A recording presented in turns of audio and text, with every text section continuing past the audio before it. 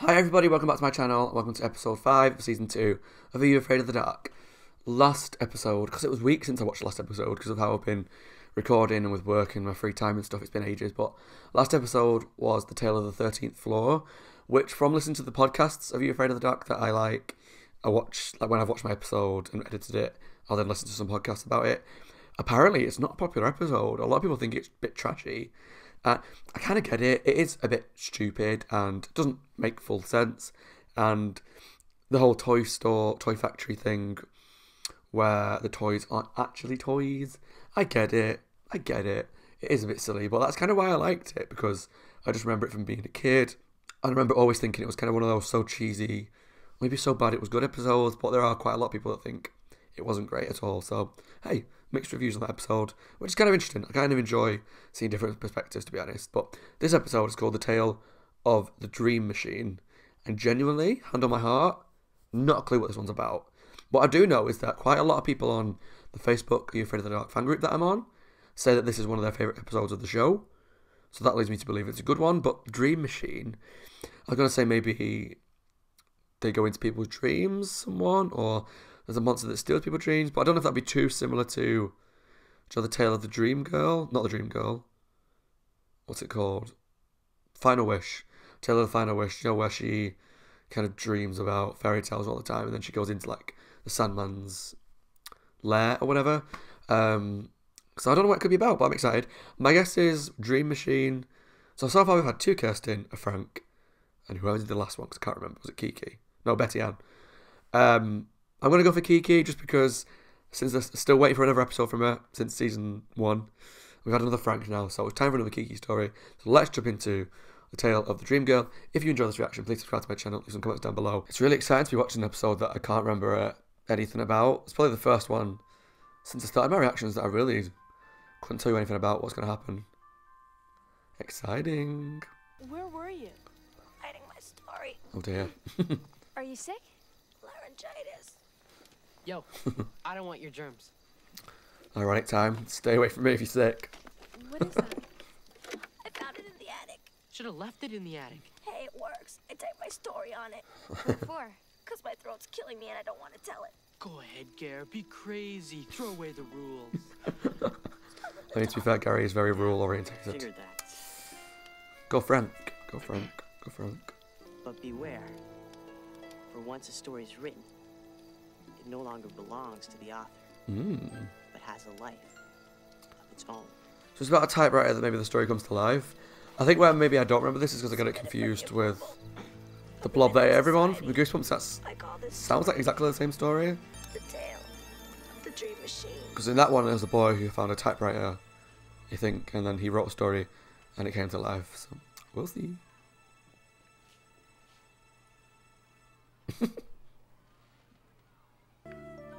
Every other story in Sean's notebook was about her, but Jennifer only thought of him as a friend. Oh. Too bad. This hallowed house. I am sent with broom before to sweep the dust behind the door. What is this teacher? Your assignment is to write a short story. Your topic, but it's got to be at least 2 pages long. 2 pages. I used to be so good at writing short stories in school.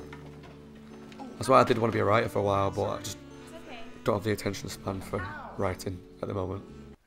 This place is a disaster. I know my parents thought they were getting this great deal, but they spent a fortune from keeping it from falling down. Uh-oh. Ooh, You that's got a like... detour? Oh no, how am I supposed to get up to my room? How dangerous could it be? What? Be careful, the stairs. So they actually blocked off the door to his room and didn't tell him? Alright. Wait a minute. Whoa, this is wild. Cool. Do you know, it's my absolute dream Ooh, it's like a to own a secret house stash. where you discover like a secret room. Honestly, I would adore it.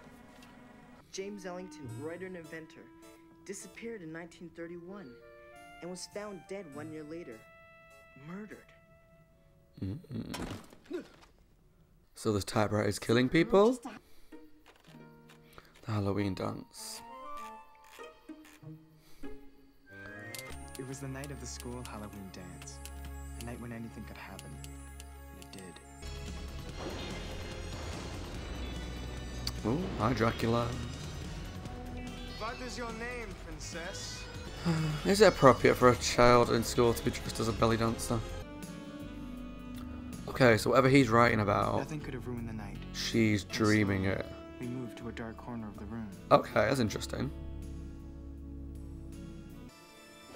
Yeah.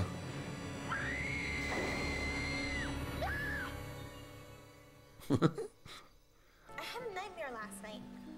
Can you believe that I'm still having kids' nightmares? Everybody does. But this was like so real. I was at the school dance and a vampire shows up. Weird thing was, Come on, put two and two together. the vampire What's you? But it was exactly what I wrote. What are you trying to say? You think she's some kind of mind reader? Trapped. One cold and foggy night, Billy snuck into a crumbling old graveyard on a dare, searching for the grave of Is he Blind gonna get Paul. buried alive? Here lies Blind Paul.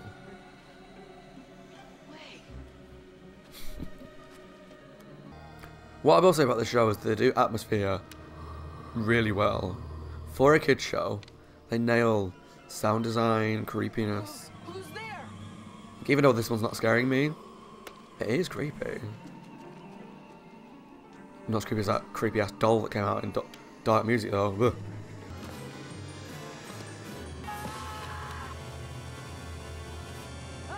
Ugh. Creepy. As far as anyone knew, it was Blind Paul resting below. The end. Let me out, please. So you can't deny now that it's not a coincidence, surely. I'm not buying it. Does this sound familiar? Billy pounded on the closed coffin and shouting, "No, let me out, help!" I think this is what happened to Jennifer too. I wrote it, and you guys dreamt it. So it's not coming to life though. Or is that how it ends, that final twist? Because it did say that a lot of the people had died or gone missing. It's the typewriter. Listen, don't tell anybody about this, all right? Don't worry, I don't want to get locked up. Cool. Sean, my man, this is gonna be an amazing adventure. Sweet dreams. I mean, it is a pretty cool idea, what you could plant into people's heads. I'd use it. I'm not gonna lie. I'd get like Chris Hemsworth saw Scott across the dance floor and immediately knew it was true love. Your dream. It's a dream I'm creating for you with this. This is a weird thing to dream, It's a dream machine. to write about. If I type out a story about somebody, they'll dream it. I need to find out if it's true. When I end this, I want you to call me, okay? Okay. Oh. Oh. Oh. The white Go cloud was Jennifer. around Go me, Jennifer. and the dream And Sean. was over.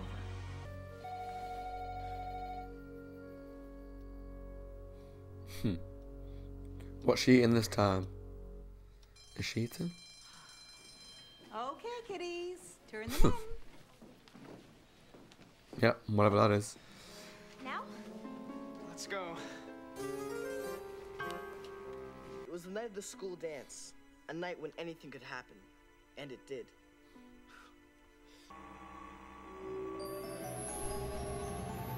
Oh. Oh, okay. That would make sense. So someone reads the story, they get sucked into the story, which might explain why people went missing, because if they have like bad endings and stuff, presume they die in the story. What's going on? This is my dream. If this is all coming true, that means The vampire opened his mouth, bearing his razor-sharp fangs? Guys? Oh. Whoa! It's actually nice seeing like a group of people that all believe Guys. and are trying to work it out together, if that makes sense. Whereas normally I like, just discovered another feature of our little dream. there's one person on her own, or his own. Oh, she's got the trapped story. There's only one person who believes it all and is trying to convince everybody, but doesn't do it very well. Well, this time there's like a few of them. By Sean Hackett. Yo! what does it mean? Oh. What's the matter? Guys, this isn't the only story I wrote.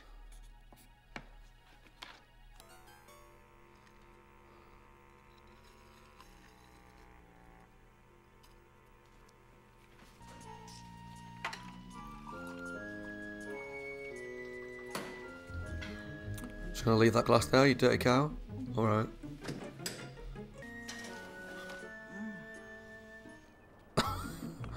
Oh my gosh, she's gonna steal like a tray of baked goods. You don't want to know. Trapped by Sean. Okay, so she isn't just taking the whole tray, but still. If we don't find it, Billy snuck into a crumbling old graveyard on a dare. He would.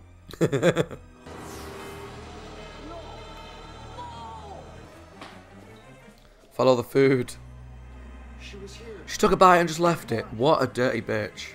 Honestly. Tried to escape, but the strange What a horrible woman. shadows surrounded. I do love her character though. Closer and closer. Please don't tell me she's eating on the toilet. I'm not going near that grave.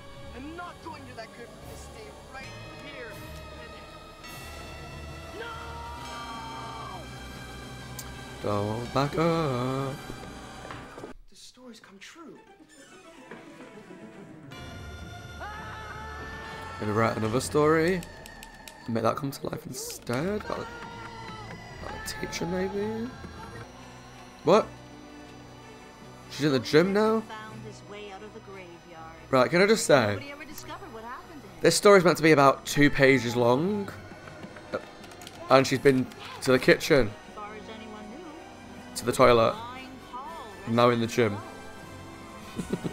Read it! The typewriter stopped glowing and all the stories ever written on it never came true.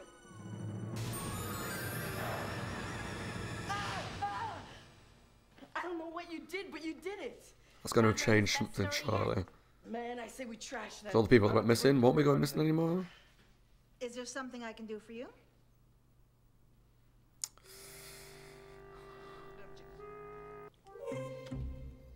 The end. That was great. Oh, okay, there's no final twist then. The Headless Warrior chased down each one of the Midnight Society one by one until they were too tired to run.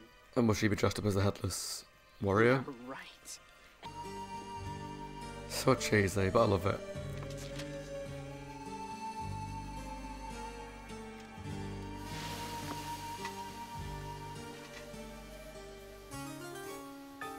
Okay, guys, that was The Tale of the Dream Machine. I actually really enjoyed that. That was good. It was exciting to watch one that I don't really remember. I mean, as I was watching it, things looked familiar. Like, the typewriter looked familiar and the story's sort of coming to life. Although I did kind of get confused between, like I say, the Goosebumps book/episode, The Blob That Ate Everybody, because that's got a very similar concept. But in that one, he just reads the stories or types them and they come to life. In this one, obviously, they were just dreams, but people did get sucked into the dreams to die, potentially. But, like, the teacher, as she was kind of eating food all the way through, that kind of triggered something. So I have seen it before. Actually, I've seen every episode at some point. But it had an interesting concept that I quite enjoyed. And I'm surprised with the ending being what it was. I mean, it seemed a bit of a cop-out ending. It was like, not having 3 wishes is enough, so you just wish for more wishes, which is not allowed because it's too easy.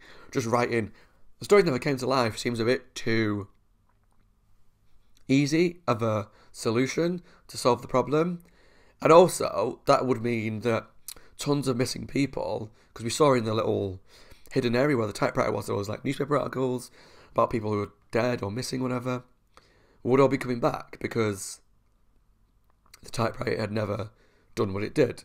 And then therefore maybe, I don't know, because Billy did remember being in the graveyard, so maybe everyone else would remember the fact that it disappeared. So I was going to say, if the story never came to life, the typewriter never would have been hidden away, because it was never a real typewriter, like a magic typewriter.